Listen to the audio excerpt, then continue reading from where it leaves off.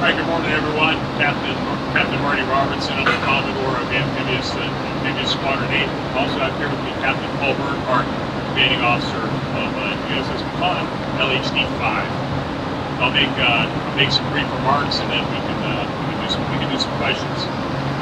So the Bataan Readiness Group, which consists of USS Bataan, USS Mesa Verde, USS Carter Hall, Fleet Surgical Team 8, and TACRON 2-1, along with the 26th Marine Expeditionary Unit, are the nation's premier expeditionary quick reaction force and are ready to answer the nation's call by providing forces at the ready to assure allies, deter potential adversaries, and provide U.S. presence.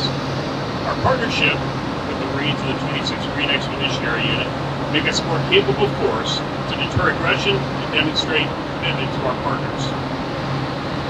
Over the past year, sailors and Marines have gone through a rigorous, intense training cycle that makes us forward, flexible, and ready to operate wherever the nation calls. The sailors are ready to go. They represent America's finest, and you should be proud of each and every one of them.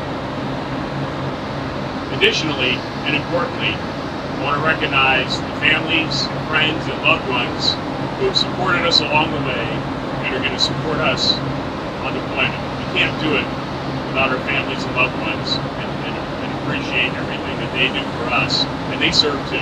They do a lot for the country, and I'm grateful, and you all